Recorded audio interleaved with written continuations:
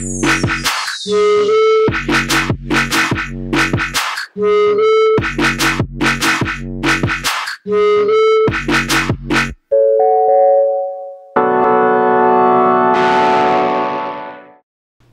guys, thanks for checking out Take My Veganity. This particular video is for all you drug addicts out there. You'll appreciate this video because I'll teach you how to use a French press and to make coffee. And the reason that I appreciate this way as opposed to the other options out there is because it gives you direct control over how strong you want to make your coffee, how you like the flavor of it, you know, extraction times, all of that. So we'll get more into that in detail in a moment. But let's go ahead and get started. This is how to make your own coffee using a French press. All right, so let's go over the items that you're going to need for this. So obviously first is your French press, and this one I got for like 25 bucks, but it works all right. I use a paper filter with mine because over time this little mesh filter that comes built in has been bent and warped, so it no longer does as good of a job. But when you put a paper filter in there, it takes care of it really well. Some people will say that if you use a paper filter, it affects the outcome of the coffee. I have not experienced that myself, but you're welcome to try it with and without the filter and see what you think. Now, the other thing you're gonna need is your coffee grinder. So this is a cheap ass $20 grinder that I have. It's just one single blade, as you can see in there. It's kind of dirty, but it will basically just keep grinding down the beans until you have them to whichever consistency you like. Now, unfortunately, the con to this method is it will leave a variety of different size grounds. And so you'll have very fine grounds, and then you'll have some very big chunks in there that the blade may have missed. So you're left with kind of the two-step process with this, which requires you to strain it. So I have this little mesh strainer here, and that allows the really fine grounds to pass through, but keep the more coarse grounds up in here and separated. So you always want to over measure how much coffee you actually put in your grinder, because you're going to lose some of the finer grounds. And that's where having a scale really comes in handy. So you can find these scales pretty cheap. There's different types out there, of course, but just get a digital scale that gives you grams as well as ounces and the ability to zero out your weight, and you'll be fine. And then, of course, the most important part is your coffee beans. So always buy your beans whole. If you can get them as freshly roasted as possible, that is going to be the best thing. That'll result in the best tasting coffee for you.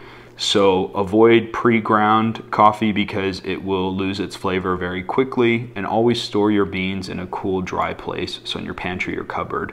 That will have them last as long as possible. Some coffee shops, if you want to skip this process, or if you don't want to spend the money on a grinder and scale and go that whole route, what you can do is buy your beans from a local coffee shop, you know, Starbucks or other place, and ask them to go ahead and grind the whole beans there, and they can set it for a French press ground, and that way you can have them grind it beforehand.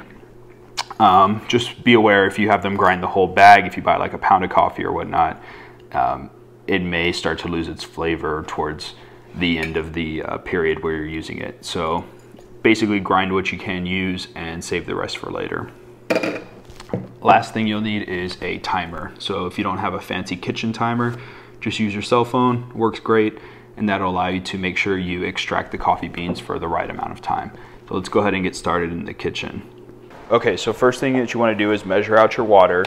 And so you want to zero out your scale. And I always use the ounces here. So you put your pot on there, zero that out.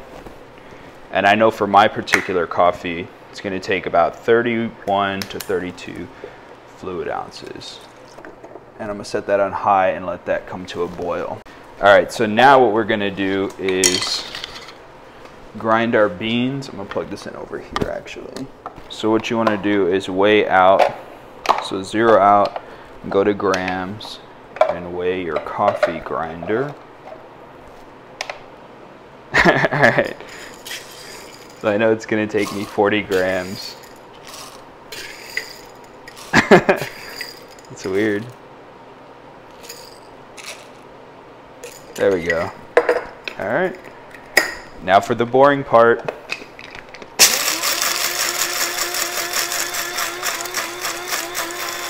Sometimes I like to make beats with it and be like,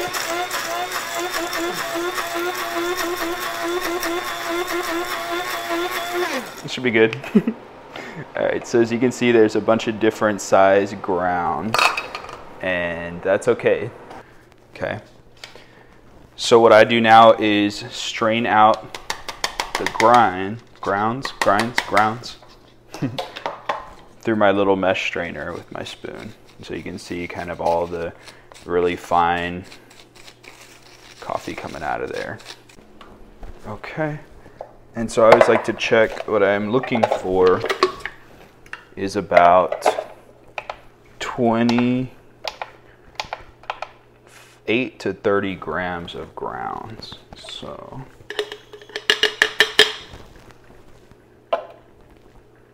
$27, low end, it'll be fine.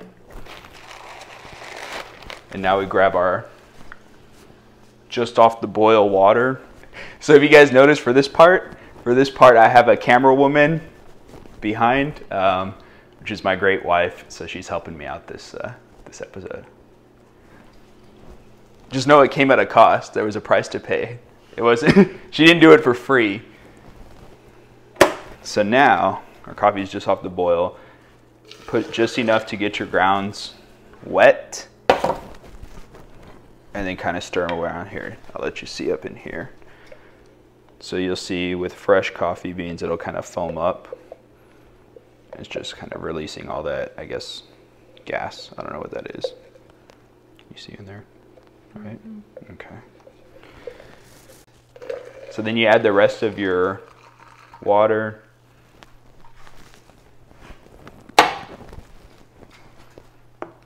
Give it a stir, and you want to basically do this until you've reached the first minute on your timer, which I don't have because I'm counting in my head.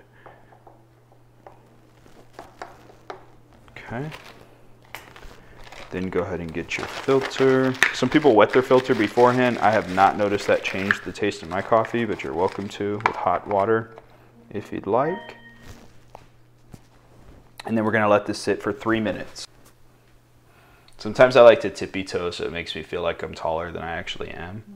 Is that weird? And then I walk. Is it weird if I walk like that? 3 minutes is up. Turn that shit off. And then you want to go ahead and press. Now, if it presses really, really easy,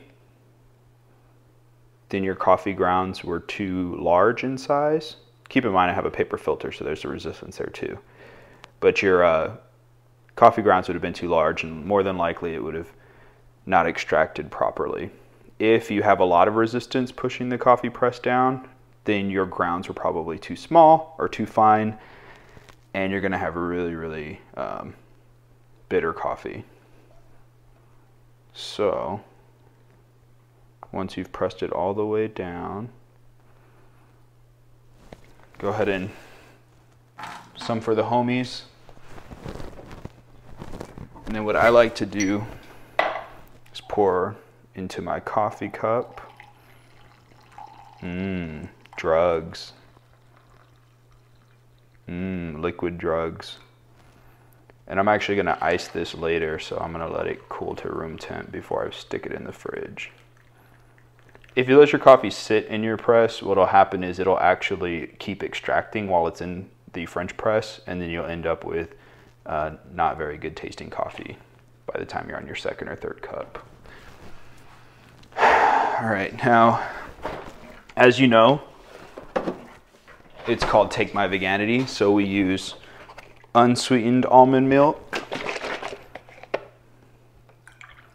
That gives it that awesome creamy goodness, and I like a touch of sweetness, so I put rice milk with it to top it off.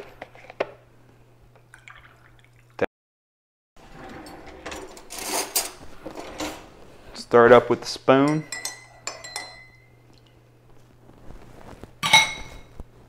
Test it out.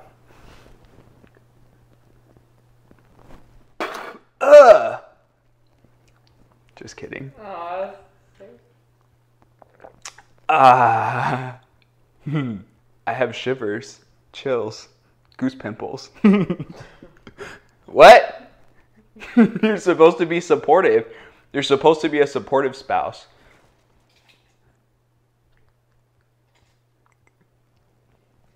You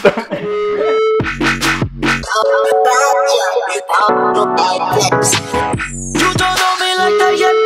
You can't handle bass, then don't come to my set. Oh, I'll make you number another winner, know it. You know I got all the right junk in all the right places. I won't make you break your neck. Boy, don't fuck with me, you know I'm a high threat. I made it in Toronto, but they're singing in Taipei. I wish that my feet would stay down sometime.